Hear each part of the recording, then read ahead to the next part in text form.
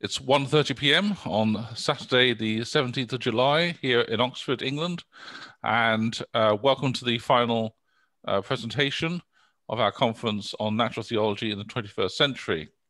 The final speaker is the very well-known Professor ALISTER MCGRATH, and although a lot of people in the world want to do interdisciplinary work, very few people can do it well, and ALISTER is one of them.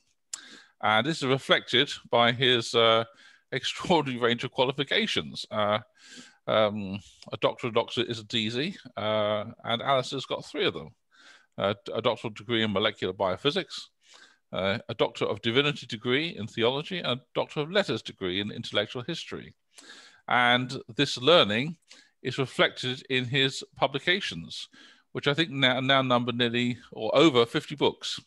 So an extraordinarily prolific writer. Some people can manage quantity, others manage quality, and ALISTER manages both because these books are often stunningly good.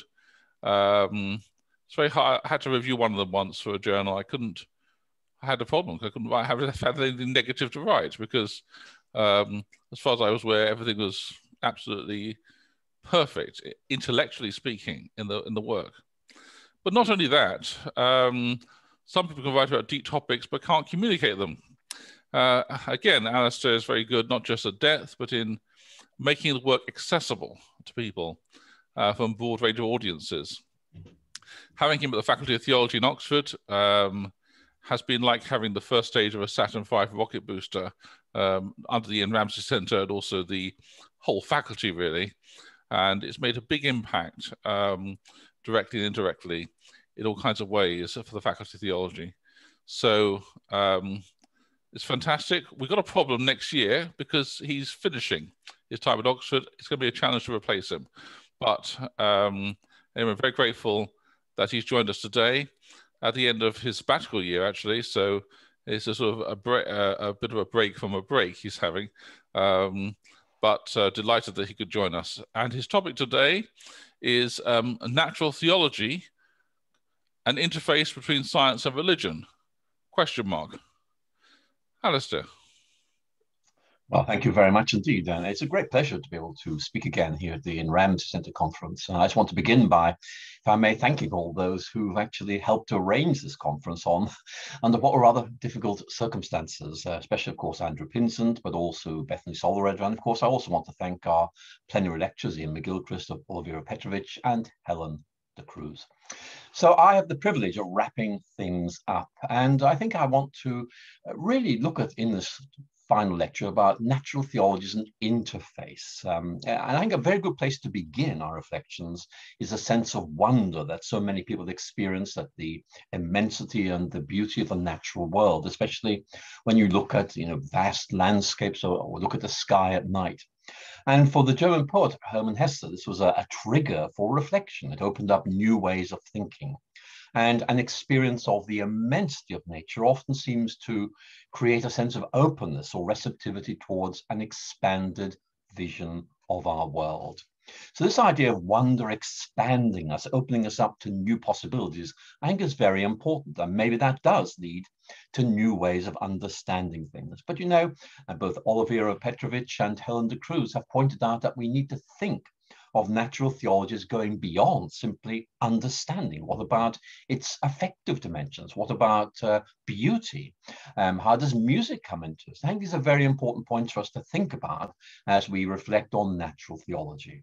But let's go back to this idea of wonder, because the American psychologist Robert Fuller suggests that an experience of wonder, and I quote, momentarily suspends habitual ways of looking at the world and instead lures people into new and creative engagement with their surroundings. In other words, it's invitational. It expands our vision. It makes us receptive to rethinking and reimagining our world. So it can be, if you like, a gateway to a deeper understanding of our world. So for me, awe, wonder, and amazement all have this capacity to create a desire to explore and understand our vast world. And I know many natural scientists, I'm sure all of you do as well, who would trace their calling back to an overwhelming experience of awe in the solemn stillness of a night sky, or perhaps the astonishment of the diversity of light forms in the oceans. And certainly that happened to me back in the early 1960s when I looked at the night sky through a rather small, rather amateurish homemade telescope. But, I could see things like fuzzy patches of light that I knew were distant galaxies. And I really wanted to go deeper into the fabric of this astonishing universe, which is why I decided I'd become a scientist. But you see, that sense of wonder can also be a gateway to another world, what we might call religious experience. And when I was at Oxford studying chemistry, I was reading Albert Einstein, and Einstein talked about his own sense of rapturous amazement. It's a wonderful phrase, rapturous amazement at being able to figure out the laws of nature that govern our cosmos. But Einstein, was very, very clear. We can only grasp part of our universe. It's so immense.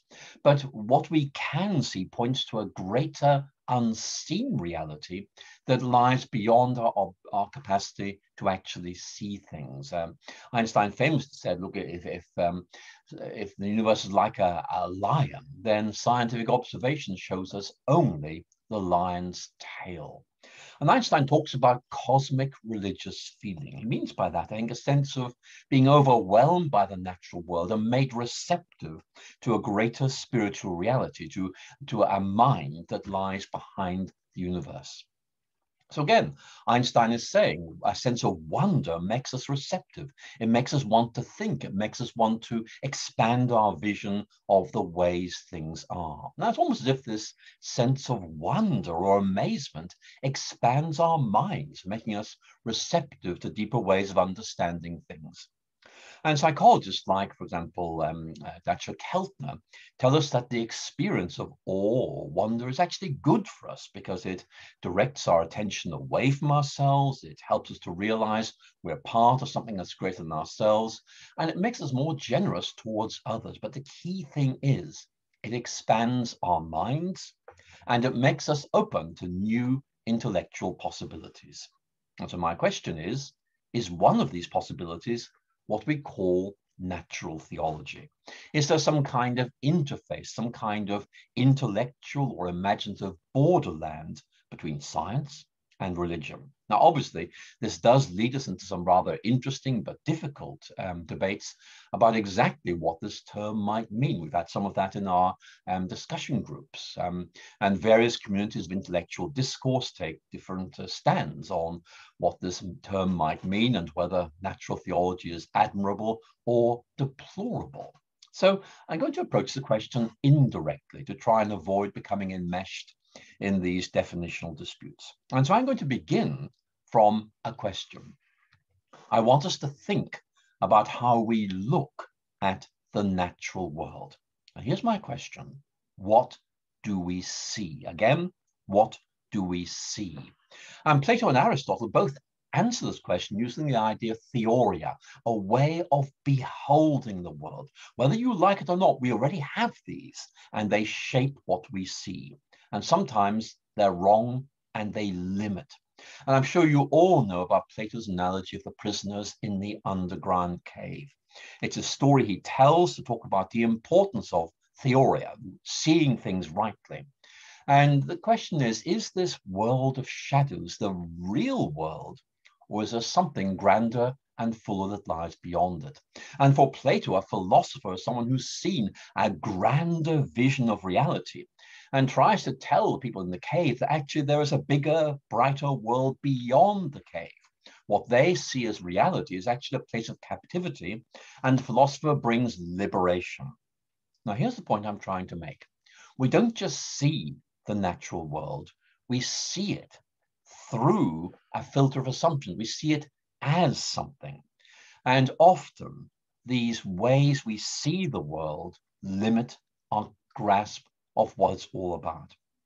And although many in the past have argued for a purely objective basis for scientific knowledge, I think actually theoretical and empirical are really intertwined. We have to take seriously the idea of theory-laden observation, which is the recognition. Actually, we find it very difficult to avoid looking at nature through some kind of theoretical spectacle. Sometimes we think we don't have them. But part of the scientific process lies in trying to identify our theoretical pre-commitments and then trying to work out whether actually there are better options. So which way of seeing the world is the best, is right, is true? I think many of us, certainly me, I find a remark by Ludwig Wittgenstein really helpful in wrestling with this point. And I'm sure many of you will know this quote. It's very short. A picture held us captive. Again, a picture held us captive. I think what Wittgenstein is saying here is that it is so easy for our understanding of our world to be controlled by a worldview or a meta-narrative that has, whether we realize it or not, come to dominate, even control our perception of the world. And the point is that this picture holds us captive in the sense that it predisposes us to interpret certain ways of understanding nature as being self-evidently correct, natural, if you like, but blinding us to alternative and maybe better ways of understanding it. It makes us think that a certain way of reading the world that seems natural is the right way. But you know, this may just be a habit that we've acquired or a worldview that someone has imposed on us. And Wittgenstein's point is that we can get locked into certain limiting ways of seeing the natural world when actually there are others that are available and plausible. And one of these I want to suggest is natural theology. In other words, it's a committed way of looking at nature. You look at nature through a specific lens. Now, I'm sure some will say, well, look, that's just one option. Surely there is a neutral way of looking at the natural world, in effect, trying to disengage from any meta-narrative, any interpretation of nature. And that's a very good question. And as many of you will know, the Canadian social philosopher Charles Taylor uses the phrase the neutral self, again, the neutral self, to describe the rather detached position of those who don't recognize the existence or the authority of any interpretative frameworks. They simply see themselves as being unanchored, unattached to any larger vision of reality. They're simply looking without any theoretical pre-commitments.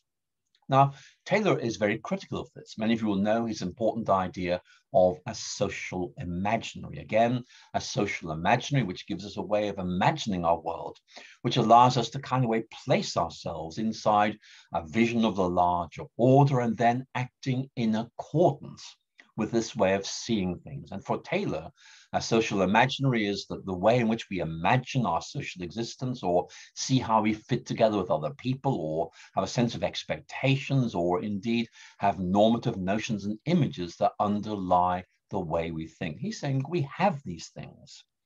But here's the point he makes, and I think this is theologically very important.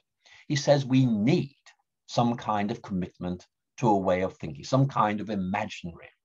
And he writes that we need what he calls, and this is his phrase, a frame or horizon within which things can take on a stable significance. That's a good phrase, a frame or horizon within which things can take on a stable significance. Because without this, we can't make sense of things. We can't derive moral values. So Taylor's saying, look, whether we like it or not, this is what we need to do. So again, I come back to my question. If we look at the natural world, what framework are we using? What other frameworks are there? And one very obvious suggestion is that natural theology is about looking at nature through a theological lens. And this lens allows us to make a connection between the natural world and the transcendent, encouraging us to think that there is a connection and that it's meaningful. Now, in many ways, this was the default assumption of the early modern period. We find, for example, in early modern natural philosophers like Johannes Kepler in Germany or Robert Boyle here in England, not merely in England, in Oxford. And writers of this period used the term physico-theology, from the Greek word physikos, meaning natural. And this is all about trying to work out what could be known of nature through the natural world. And I think this may have been an apologetic device. It was seen as being helpful in affirming the rationality of religious belief in an age when religious skepticism was beginning to become significant. But I think it's also important to note that this approach to theology seemed to offer a way of doing theology without becoming involved in the kinds of rather unpleasant sectarian debates about theology that had emerged in England during the English Civil War. So that's an important point. But you know, there's a really important point about this approach to natural theology that people very often overlook.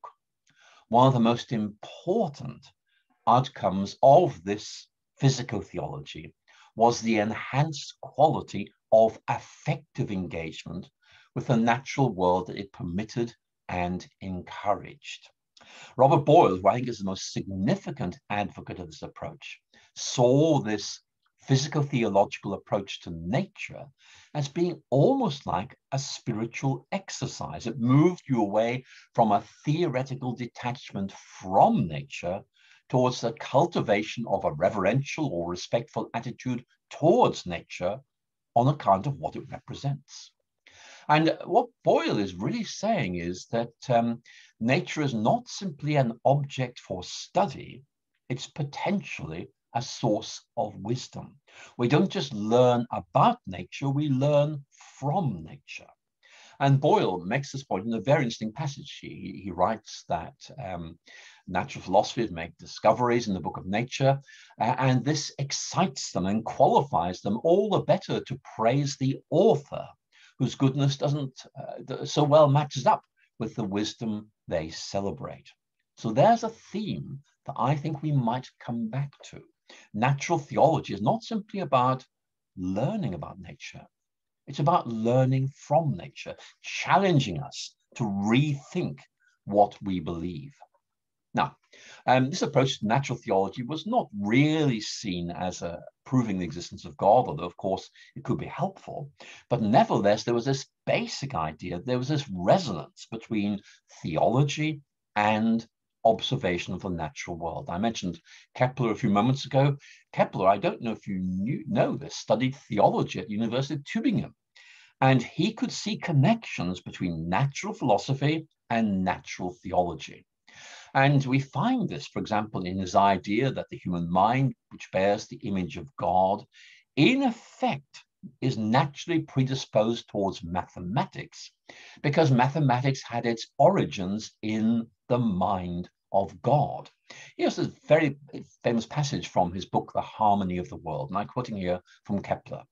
Geometry is part of the divine mind from the origins of time, and has provided God with the patterns for the creation of the world, and has been transferred to humanity with the image of God. In other words, there's a theological reason for talking about the ordering of the world, and there's a theological reason for talking about the capacity of the human mind to discern that order. In other words, this dilemma Einstein famously identified, that the eternal mystery of the world is its explicability. Actually, Kepler has an explanation for that. Now, I'm going to look at how two scientists with theological interest develop these connections between natural science and theology in developing their own approaches to natural theology. So I'm going to look at two figures who I think are both very significant in the field of science and religion. They've been important to us at the Ian Ramsey Centre. And sadly, these are two people who we lost during the last 12 months. Now, I'm talking about John Barrow, who was professor of mathematical physics at Cambridge, who died of cancer in September of last year. And of course, John Polkinghorne, a former mathematical professor of physics at Cambridge, who died in March of this year. And both of these scholars were given the Templeton Prize for Progress in Religion. And what I want to do is simply pay tribute to them by considering their views on natural theology. If they were here, what might they say to us as we think about this theme of natural theology? Now, as I'm sure you will know, Barrow, along with Frank Tipler, wrote a book that propelled him to prominence within the science and religion community, and of course, way beyond that. And this is the 1986 book, The Anthropic Cosmological Principle. That's a long time ago, but actually that propelled this idea of the anthropic principle from the pages of rather obscure journals to popular culture. And Barrow and Tipler were really saying that the idea of purpose and design needed to be brought back into reflection about the natural world. And the book actually is very helpful to all of us engaged in science and religion, in kind of way helped solidify the impression this was a respectable field of discovery. But interestingly, Barrow has kept on talking about these themes since then, including in some lectures given here in Oxford during the late 1990s. And in those lectures, Barrow talked about two different ways of thinking about the laws of nature and natural theology. One approach he finds in William Paley's very famous book, Natural Theology of 1802. This is based on what Barrow calls the nice outcomes of the laws of nature. Again, the nice outcomes of the laws of nature. In other words, the laws of nature lead to certain outcomes. That's really good for us because we're here. But of course, this is vulnerable because God is too easily eliminated from that argument. But interestingly, Barrow's saying, no, let's look instead at a second approach, which is nice laws. The fact that those laws are there, the fact that they take the form they do is immensely significant. And that's the thing we should be focusing on. Because if the universe came into existence in an astonishingly short time, already possessing the laws that govern its development, then the question of the origin and character of those laws becomes a question of major theological, major apologetic importance. And as Barrow points out, I mean, this approach to the design argument is much harder to explain without reference to God. Because the laws of nature didn't kind of way come into being by a random process. They are there. They're imprinted on the way the universe is. So Barrow, in many ways, kick-started a very important discussion about fine-tuning, and a constant theme that emerges from this is that the anthropic principle, however you state this, whether weak or strong, is actually very strongly consistent with belief in God.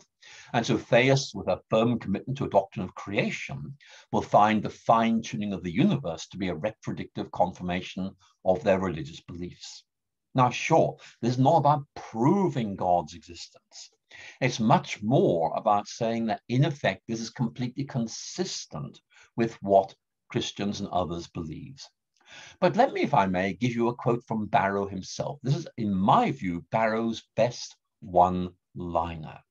He writes these words: "A universe simple enough to be understood is too simple to produce a mind capable of understanding it." I say it again, I like this. A universe simple enough to be understood is too simple to produce a mind capable of understanding it. So that's John Barrow. We miss him, as we do John Polkinghorne. Now, in the case of John Polkinghorne's case, we have a mathematical physicist with a more developed interest in Christian theology, who could see how his own background in theoretical physics and his interest in quantum theory led him to, in effect, regenerate a particular approach to natural theology. And in a 1995 essay, The New Natural Theology, which a lot of people have referenced in the discussion groups we've been having, Polkinghorne argues that there's a new interest in natural theology, and it comes mainly from within the scientific community itself. And that's a very important point. There's a scientific impetus, a scientific motivation for wanting to look at this. And Polkinghorne writes these words about this new approach to natural theology.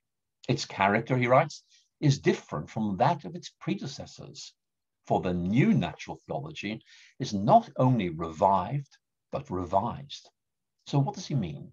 Well, I think there's several things he's getting at. One of them is that there's a change in ambition. The kind of natural theology Polkinghorne wants us to do is more modest in its claims. It's not claiming to prove God's existence.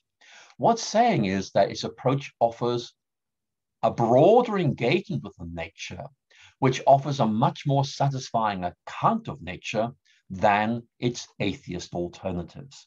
Now, again, people have been talking a lot about Alvin Plantinga during the discussions we've been having. And Alvin Plantinga is a philosopher who'd make this point, but from a more philosophical perspective. So there's a change in its ambition. But there's a second divergence, and that is that for Polkinghorne, natural theology is not a competitor, not a rival to natural sciences. It wants to do business with them. It wants to be, in effect, seen as part of the natural scientific enterprise.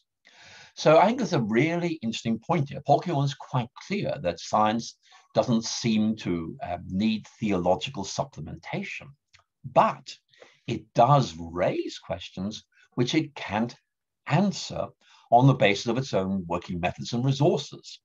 And therefore, in effect, it raises what are very often religious questions, which it can't answer, and therefore invites the question, who can answer these questions? And that's about a dialogue with theology. It's very important. Here's what Polkinghorne says about what he calls meta questions. It's a good word, meta questions. These are questions that are raised by science that science can't answer. Meta questions that arise from our scientific experience and understanding point us beyond what science by itself can presume to speak about. Well, it's a great idea. But what does he mean by it? Well, here's one meta question. Why is science possible in the first place? Now, I mean, a lot of science will talk about this, but in the end, I mean, the answer is going to be, well, it is, and we do it. But it does need explanation, because otherwise it's just a sheer piece of good luck. And Polkinghorne says, look, we cannot rest with that explanation. We want to know why the physical universe is so rationally transparent. Why can we discern its pattern and structure? It's so interesting, so important. Why is it that some of the most beautiful patterns proposed by pure mathematicians are actually found to occur in the structure of the physical world? So in effect, what Polkinghorne is doing is setting the context for doing natural theology.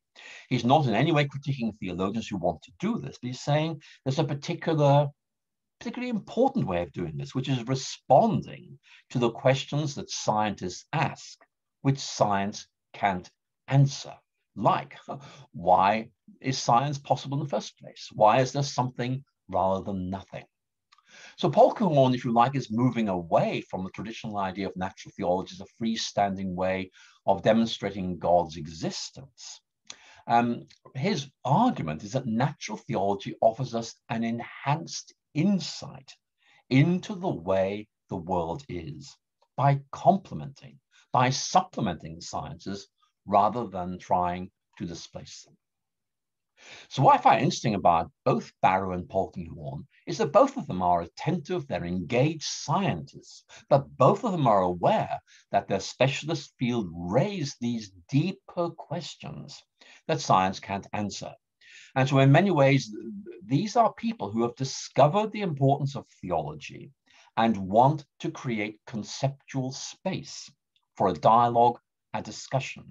What I want to say is, for all of us at the Ian Ramsey Centre, and indeed much wider than this, it's really important that we engage those questions and occupy, if you like, that conceptual space.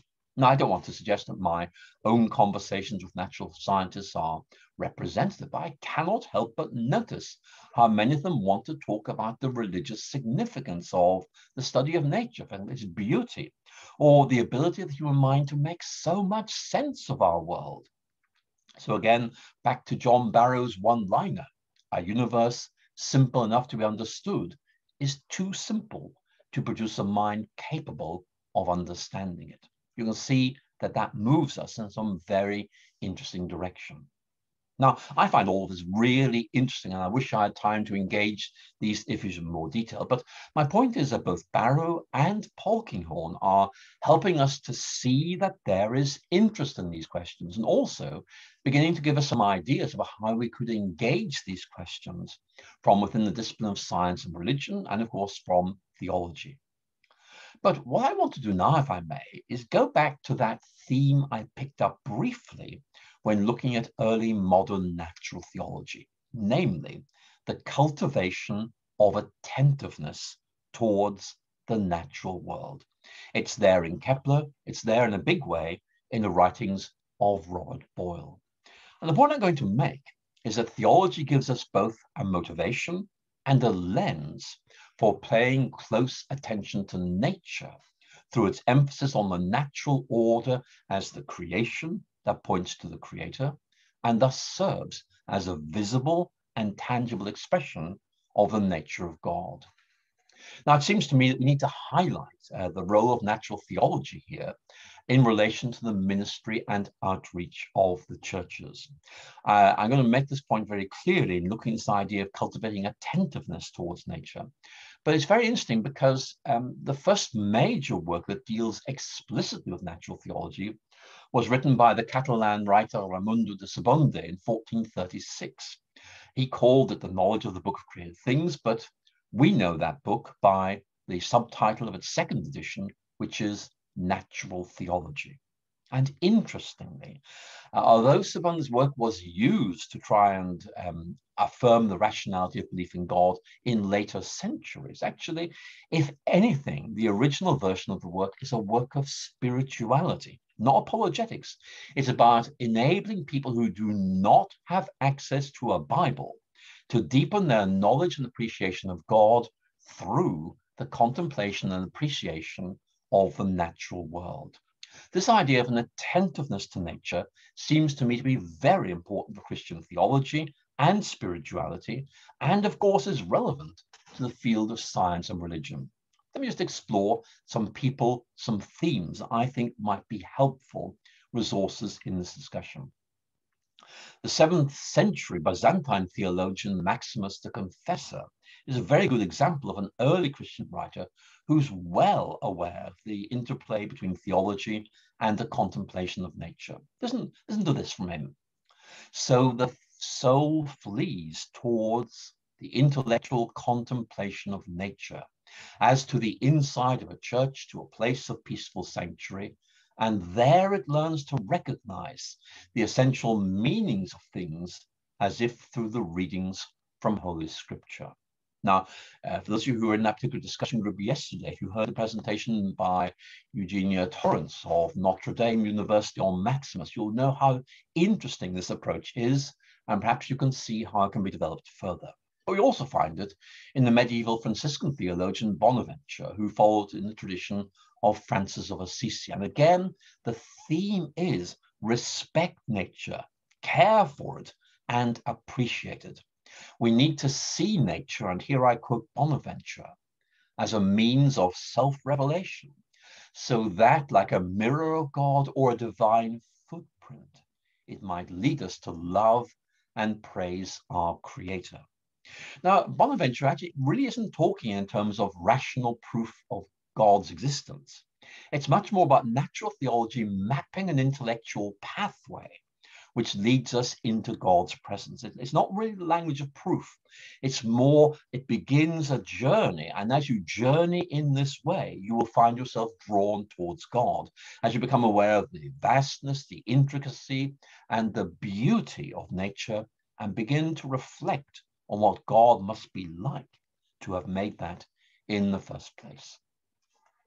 Now, you find this attentiveness towards nature also in some secular writers. But the point I'm going to make is that theology gives you an enhanced motivation. The motivation is already there. Theology enhances it. And then it helps us understand where this journey is taking us. But let me give a good example of a secular writer who is fully aware of this importance of taking nature seriously, being attentive towards it. This is Henry Miller. Henry Miller, a very famous novelist, very, very good writing style.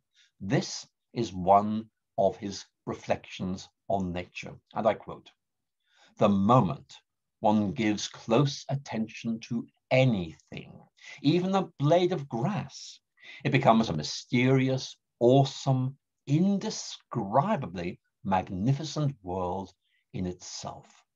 It's like Chaucer and the daisy. You know, he said you've got to be able to take time to get down on your knees and look at a daisy. So looking at nature is good. Here's my point. A theological lens heightens our attentiveness towards nature and enriches our understanding and appreciation of God. And many of you will know this is a classic feature of many works of what we might call natural history. For example, John Ray's 1691 book, The Wisdom of God Manifested in the Works of Creation. Appreciate nature and then appreciate God even more. It's that kind of line of thought which makes perfect sense. But a writer who I think illustrates this most clearly is the 17th century English poet and theologian Thomas Traherne.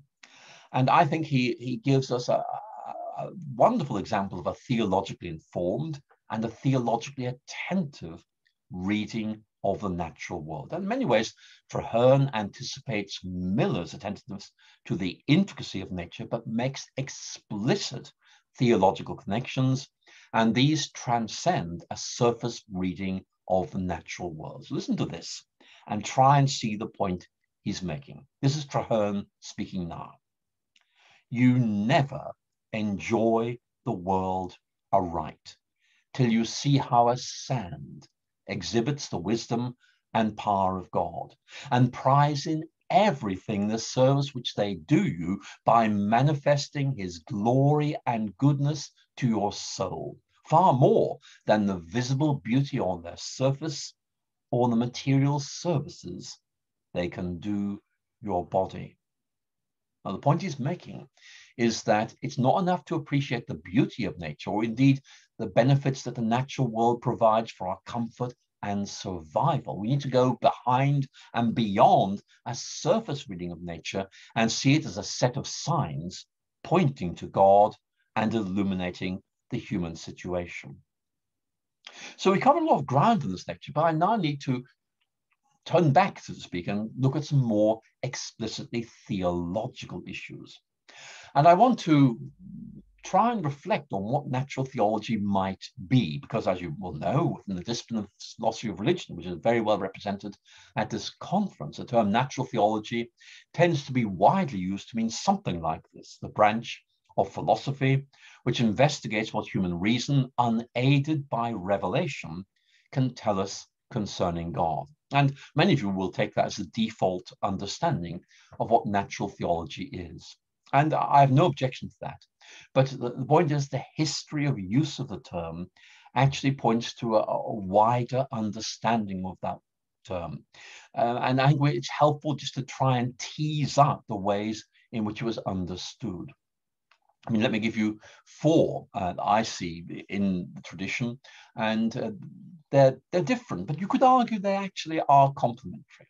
First of all, it might refer to relying on natural human reasoning to find our way to God. In other words, it's what is natural here? It's natural human reason. Not looking at nature, we're just reasoning, which is what, of course, we find in Anselm of Canterbury's ontological argument. But then, of course, you might say, well, no, we're not just reasoning naturally, we're reasoning naturally about nature.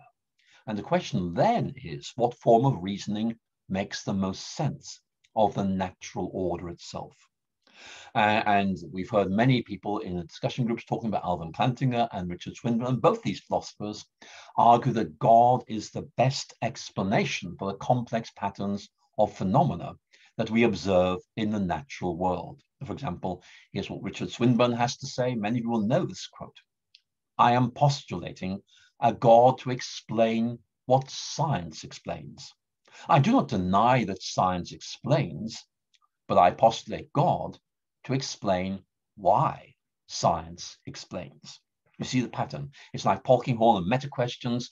What Swinburne is saying is, look, science explains, but we need to explain why science explains. Theology helps us with that. The existence of God may, Swinburne argues, be inferred from what's observed in the world. That was the second option. The third is basically what John Polkinghorne sets out, seeing some kind of resonance or a consonance between theological and scientific engagement of the world. They're not the same, but they kind of are entangled. They're pointing in the same direction. And basically, Polkinghorne's argument is that kind of Christianity gives you a framework which seems to make a lot more sense of scientific observations than alternatives.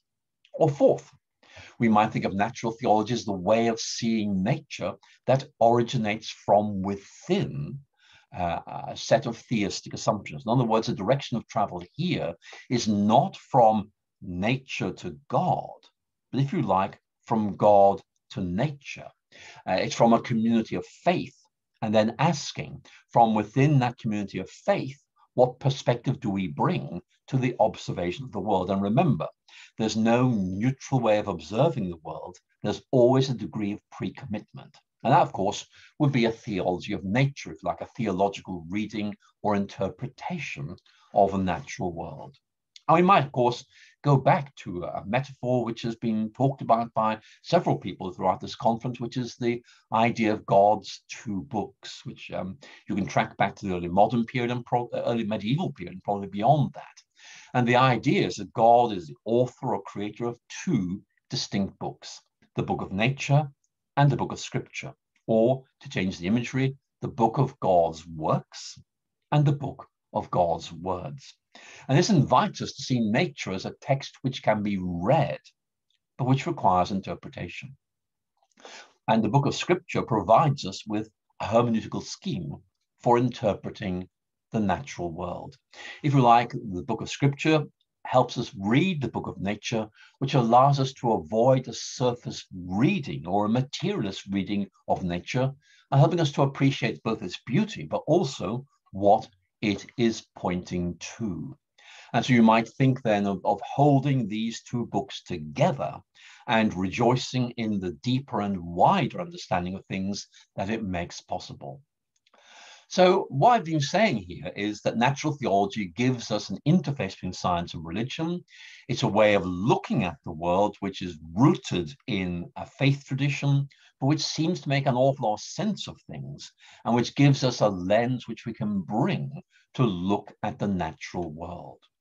So am I being disrespectful of those who don't share these theistic bridging assumptions, which allow the correlation of discussions about the natural order and about God? Well, you know, I hope not. I mean, I think one of the challenges we all face is to develop intellectual empathy. And that means entering into somebody else's way of thinking and then exploring the landscape that this makes possible. You need to accept it's right, but it's about exploring this. And so in many ways, what I'm saying is that natural theology is a way of thinking which leads to this landscape. And in many ways, I'm saying let's use intellectual empathy to try and explore this way of thinking and evaluate it. So let me go back to that quote from Wittgenstein, a picture held us captive. And I'm really someone who discovered what I thought was the only picture actually was restrictive and impoverishing, and that there were other intellectual landscapes available.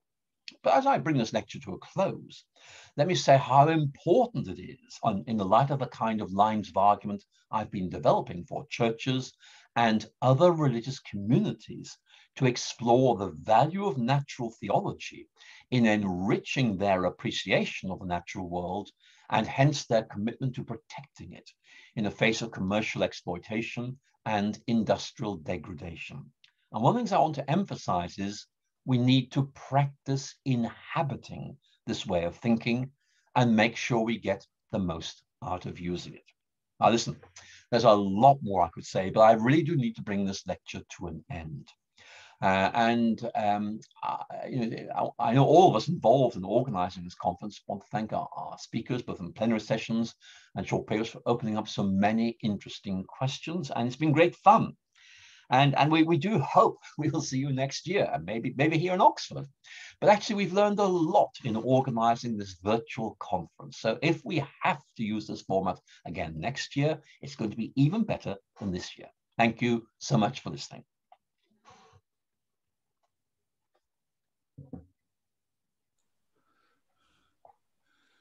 Well, thank you very much, Alistair. And I see already if you've got their hands up. So let's launch off. I think Father Oskari from Finland.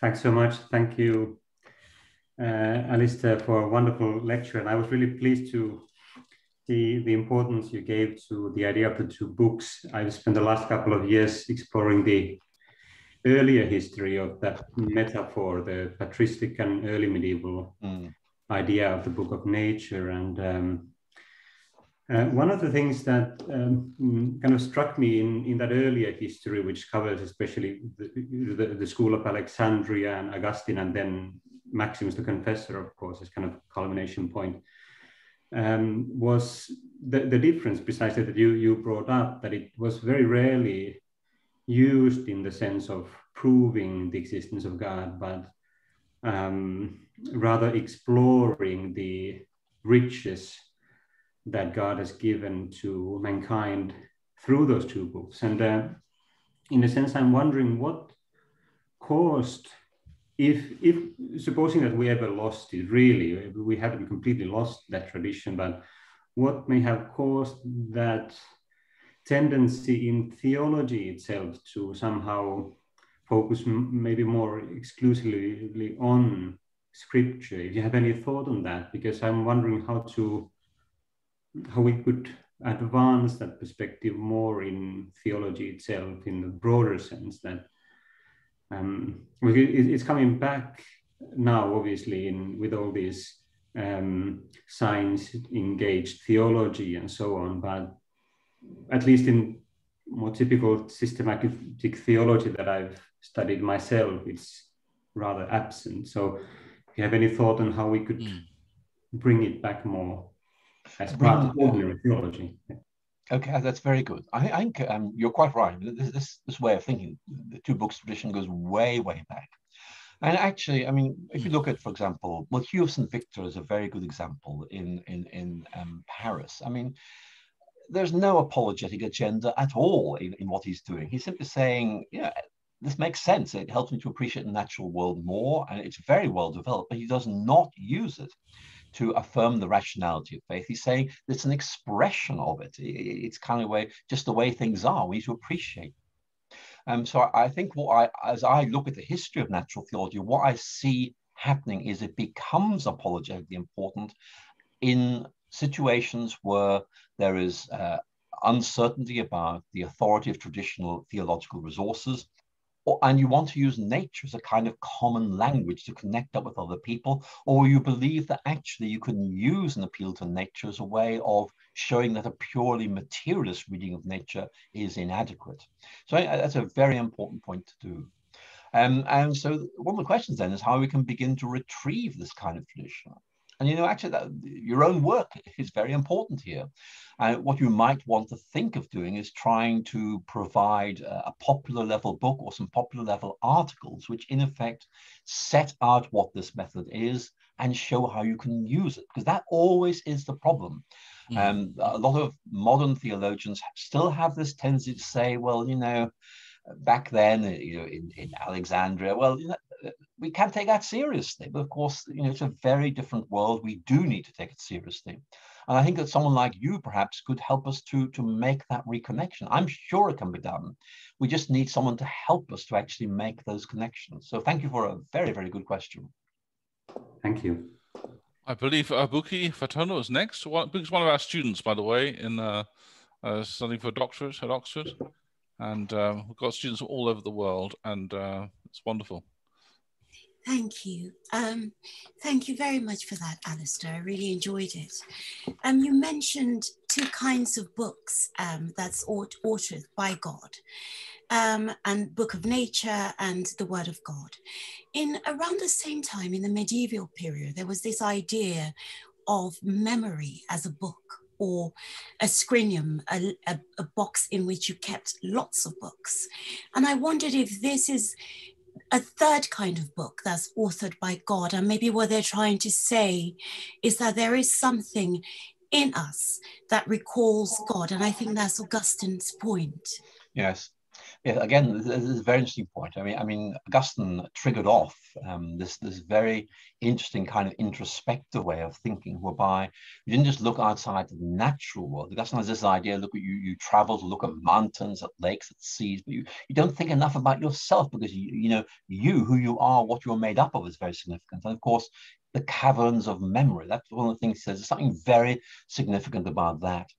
And Augustine, I mean, obviously, not everyone would agree with his line of argumentation, but you can see that it opens up some very interesting questions, because Augustine is in effect asking questions like, do we, without realizing it, recall once being in paradise and experiencing the sense of cognitive dissonance that we now experience in the world? We feel we don't belong here because we have a memory of belonging somewhere else. And of course, you'd have to say, well, you can't have an individual memory, but you've got a corporate memory, something like that. So it is very, very interesting. And what I would say is that one of the reasons I quite like reading C.S. Lewis is that I see him as a contemporary exponent of this kind of approach.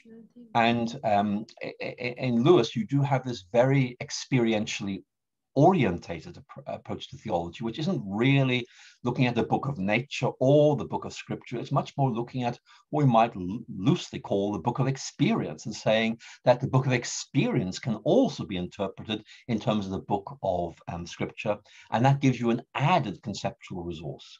So I think you're quite right to say that there are more possibilities at our disposal than I have indicated in this lecture.